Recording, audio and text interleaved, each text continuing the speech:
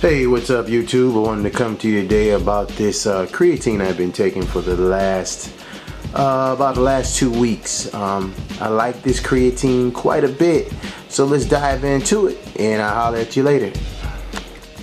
Okay guys, let me kind of go over what's going on. This creatine is German creatine. It's by Athletic Extreme.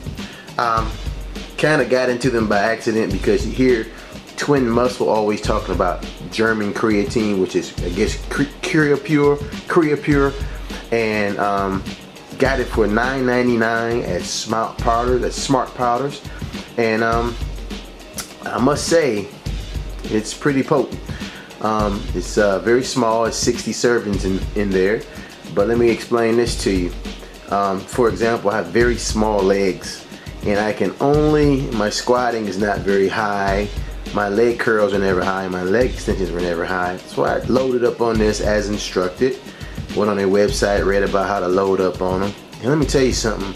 I can only do leg extensions. I always can do like 170, 150. By the time I got done doing this, I was doing 8 of these, almost a whole stack. That's like 220. It was crazy. My workout partner asked me what I was taking, what I was on. Now he currently is looking for this as well. So let's kind of dive into what's in this product.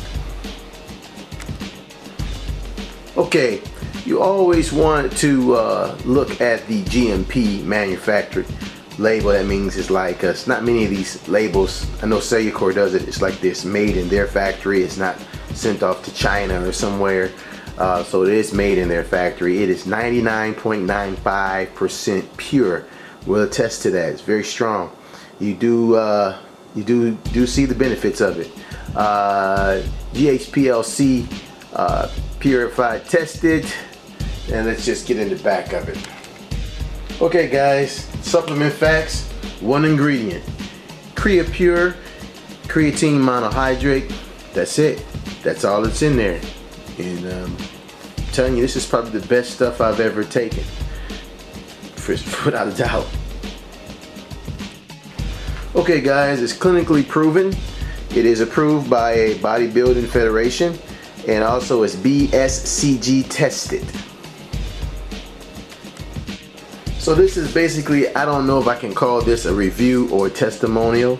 Let's call it both. But let me tell you this I'm going to continue to use. I'm going to stop using it for a little bit because I think it's bothering my stomach.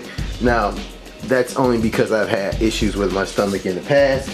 So therefore, that's the only reason. I can't say it's going to bloat or bother anybody else, but I know I've had issues in the past. And that's why I think it's to contribute to a situation I already previously had. So I don't think it's really this. I just think it's just some other things.